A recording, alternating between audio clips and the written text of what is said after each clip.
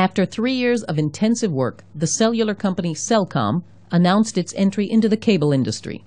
The new cable box of Cellcom will connect to the internet and includes a VOD with movies, TV series, children's content, and sports. Prepare to take a great leap forward. Wow! It also provides the basic Israeli channels, 1, 2, and 10. This can all be viewed from a tablet or smartphone as well.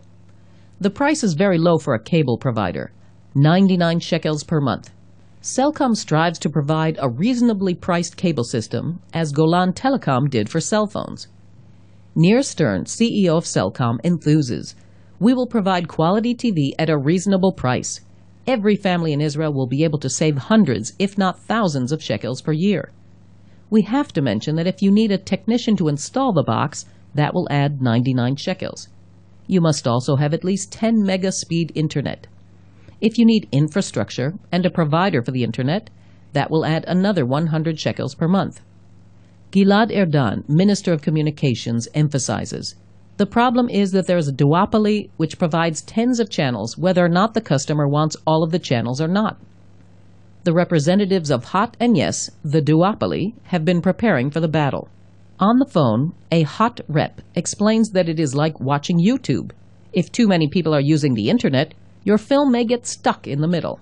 The Yes rep compares it to going to a cheap supermarket. Cellcom is not worried about these allegations.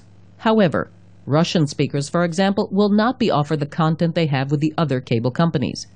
Those who use the internet for most of their content will also not rush to pay for this service. Competition can only be good for the consumer. Thank you for watching JerusalemOnline.com News, produced by Channel 2 News, Israel's leading news source. You can receive free updates to your email starting tomorrow. All you have to do is register at www.JerusalemOnline.com. JerusalemOnline.com News, your link to Israel.